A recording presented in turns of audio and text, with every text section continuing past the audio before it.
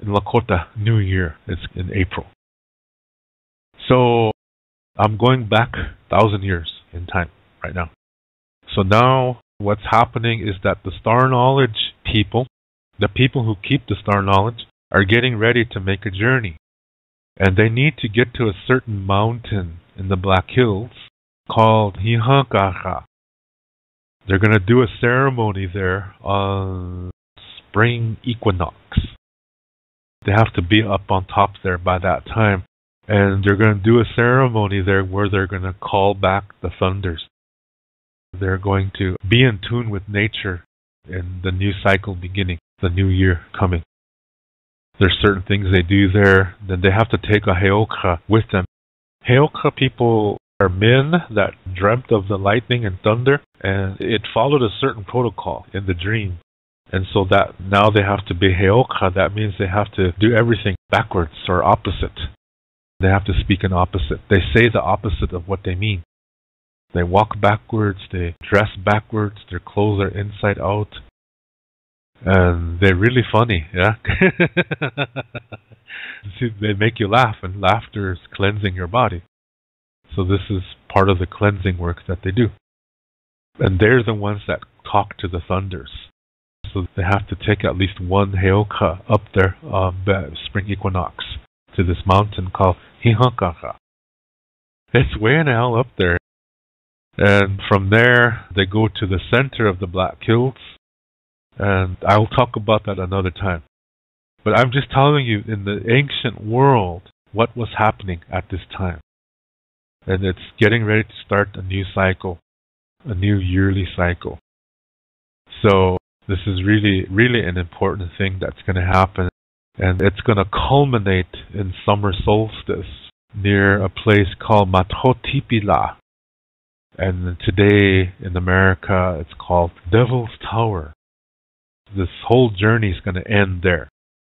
It's going to end summer solstice at this Matotipila, or Devil's Tower, as they say in English. But Matotipila, that doesn't mean Devil's Tower. Matotipila is the Lodge of the Bear. Devil's Tower is a name that America gave to it because back in the early 1900s, a lot of people tried to climb up there and they fell and died and all kinds of crazy things like that. It's like the devil trying to fight you from getting up on top, so they called it Devil's Tower. This dualistic thing, there is no devil, there is no Satan, there is no God, there is no demons. There is the universe. And we are a part of that. And we play our role by living a healthy life. That's how that happens. Anyway, so just giving you kind of a rough description here. I'm talking to you from 1,000 years ago, and this is what I'm telling you. This is what we're about ready to do. We're getting ready to head over to Hihankaha, and we're taking a heoka, and he's going to call back the thunders now, and we're going to get ready for the new year in April. How about that? Isn't that neat? We have our own constellations, and whenever they're in certain positions, we mirror that on the Earth. For example, when this certain constellation is moving in a certain direction, and we have to reflect that on the Earth.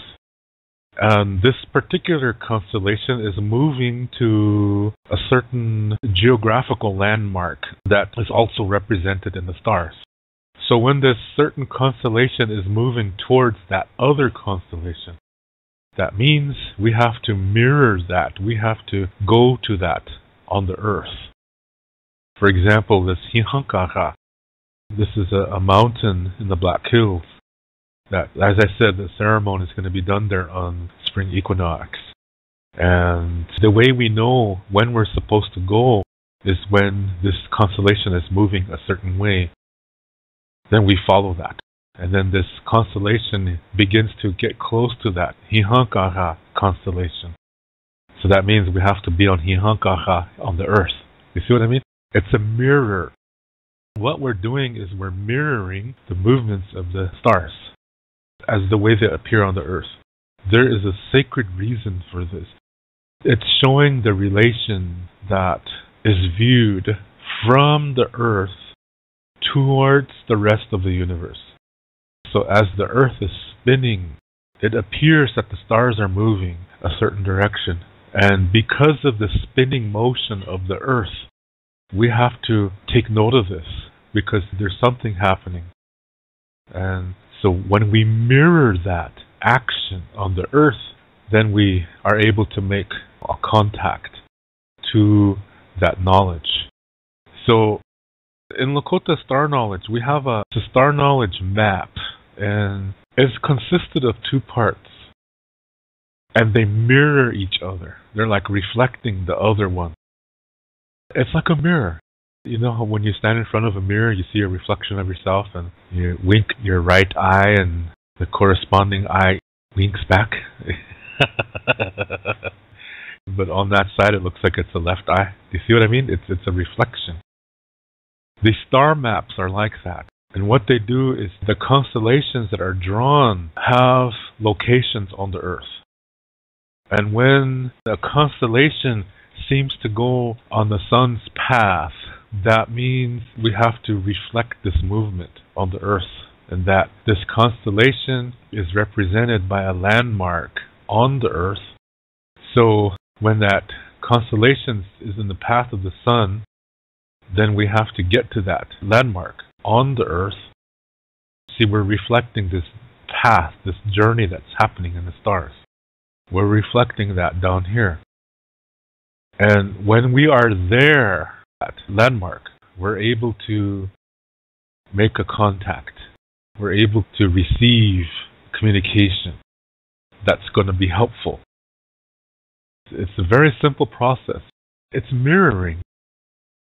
When you look at this map and you see all these constellations drawn on the top part, and you look at the bottom part and you see a map of the landmarks that are here on the Earth, and if you connect those points to each other, you're going to end up with a very interesting geometric shape.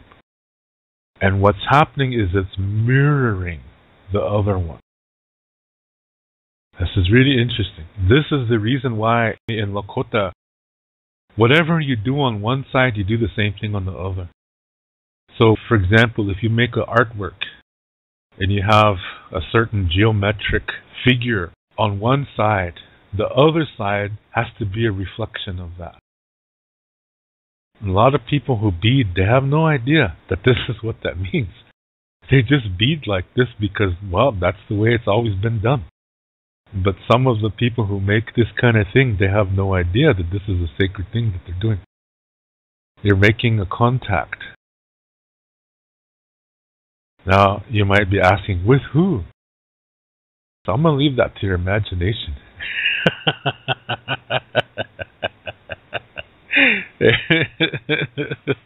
Remember, it's a mirroring aspect. And Lakota star knowledge, spring equinox, like I said, long time ago, Lakota people would go up to the highest mountain in the Black Hills. Of course, we call the Black Hills Sapa. Sometimes you hear Black Hills known as Baja Sapa too. But I've heard it mostly as Sapa. Anyway, this journey actually started in February, where it's not everybody, okay? It's just certain people. And see, today's Lakota people misunderstand this too. They think that all Indians did this, and this is not true. Only certain people did this. It was mainly Heoka people.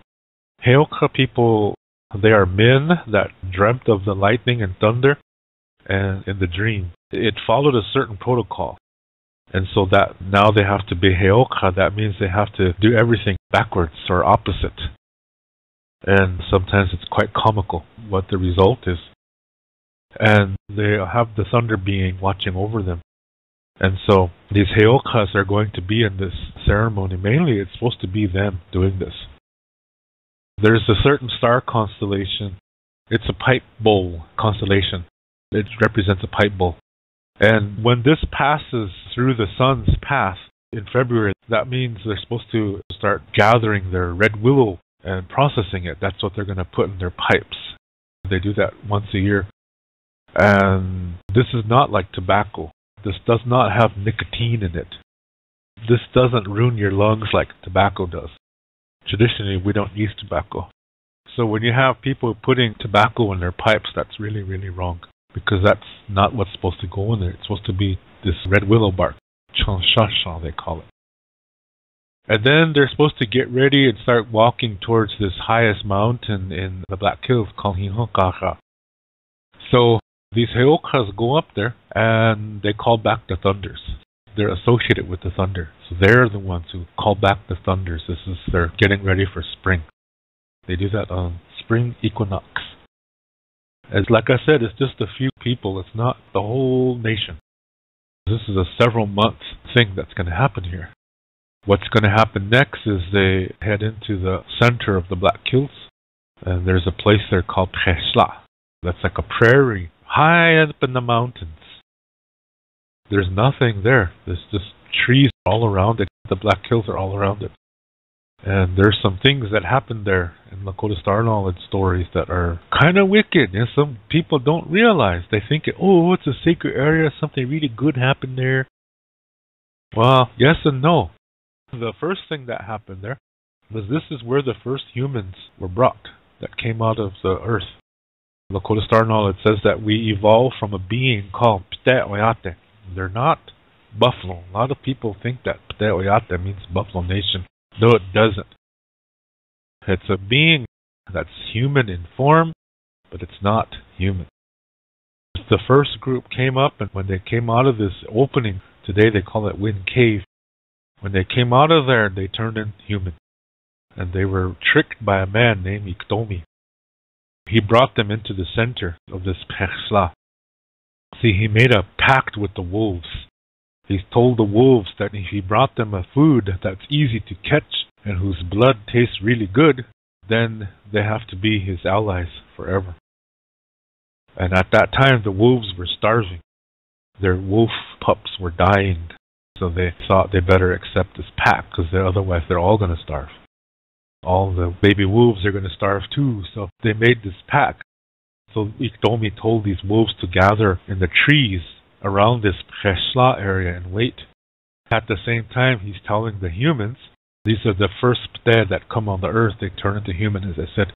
He brings them to that location saying there's going to be a feast, yeah?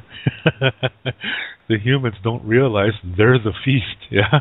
They don't realize that. So Iktomi brings them to the center, and then the wolves surround the humans and begin a great massacre. So hundreds of thousands of humans were slaughtered there. And when the wolves drank their blood, they went into a frenzy. They just went into a complete all-and-out frenzy. Totally crazy from the taste of the blood and the taste of the human flesh. So the humans realized that they were tricked. So they tried to find that cave, but Iktomi hid it. He put some rocks in front of it so they couldn't find it. So they looked for other places to hide, and meanwhile they're being killed because the wolves are getting faster as they eat more humans. So finally they find a place to hide, and there's just a few thousand left. Most of them were annihilated by the wolves. When you do something, that leaves the energy there, because your act of doing something sends out an energy. That's a communication, by the way. And so in this instance, we have thousands of wolves that were slaughtering thousands of humans. And so this energy of massacre, murder, this energy was really strong in that area.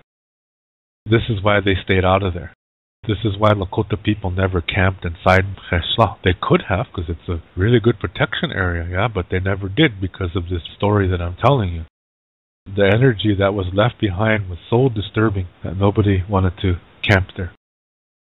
So then, what the wolves did, when they went into this frenzy, this energy stayed on their fur.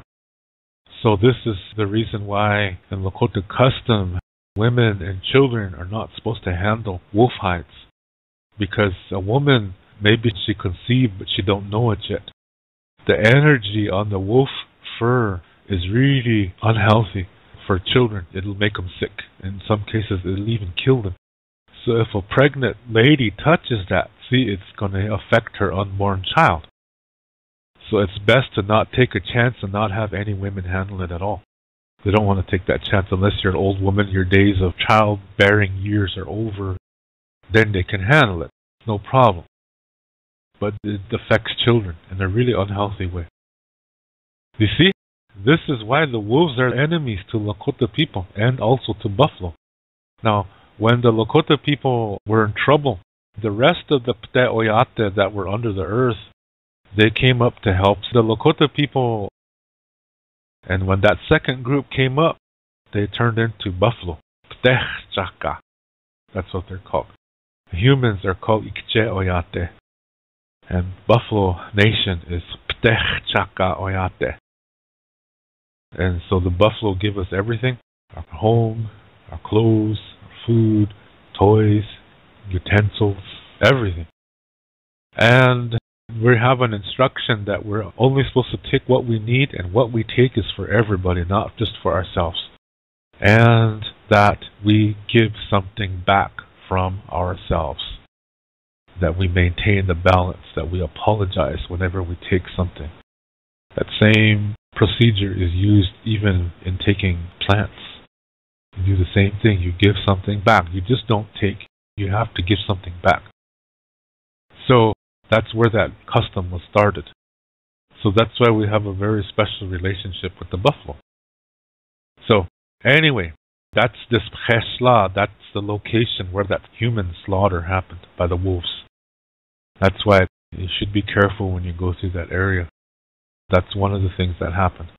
Another thing that happened was thousands of years ago, 2 Sioux Lakota women met these 2 men that came from a star, and they went back with them. And one woman stayed out there and married a guy up there and had kids. The other woman, she married a guy out there too and got pregnant for him, but she didn't want to stay up there. And so, long story short, she made it back to the earth, but she barely made it. When she arrived on the earth, she died. But just before she died, she gave birth to this little baby boy. He lived among the Sicangu Lakota people. So he's half from another world and half Lakota. And remember, there was a lady that stayed out there. Her marriage was really nice. And she had children for that guy out there. So there's Sicangu Lakota people out there too. It's interesting. I really like that. Anyway, when this lady landed, she landed in this Pcheshla. That's where she died. And an old man and an old lady, grandparent meadowlarks, found the boy and they raised him as their grandson. But they took him out of Pcheshla. They raised him out in the prairie. So, those are some pretty dramatic things that happened in that area called Pcheshla. Now, their Pcheshla, they're going to do another ceremony. They're going to call back the animals that went south and those that are sleeping through the winter. They're going to call for them to wake up and things like that. And they're going to call for the plants to come back too. Then from there, they're going to split into 2 groups. One's going to head towards the Teton Mountains. That's the foothill mountains just before the Rocky Mountains. And the other group is going to go towards what today is known as Devil's Tower. And we call it Matotipila, Lodge of the Bear. So the one that goes to where the Teton Mountains are, they gather lava rocks. And they're going to take them back to Devil's Tower and meet the other group.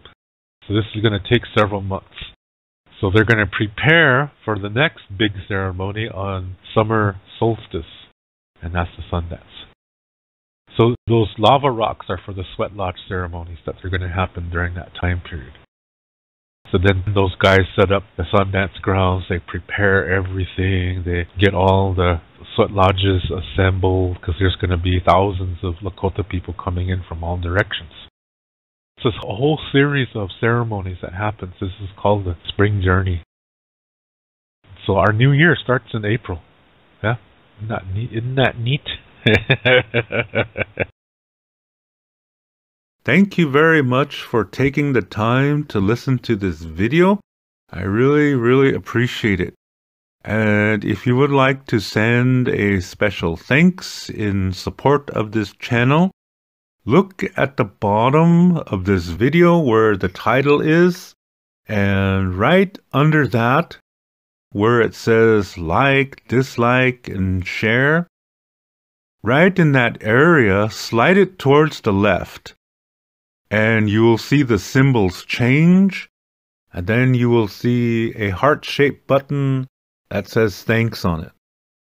If you would like to click on there to send your thanks of support, I would really appreciate it, as I really do enjoy making these videos and speaking with you and spending some time with you. So again, thank you very much for listening. To learn more about Lakota spirituality, I have written a book called Wichocha Otechige. This book also includes Lakota star knowledge information. All the videos that I make, which are about Lakota spirituality, Lakota star knowledge, and cultural information, are based on this book. This book costs 99 American dollars. This price includes the shipping cost as well as a tracking number.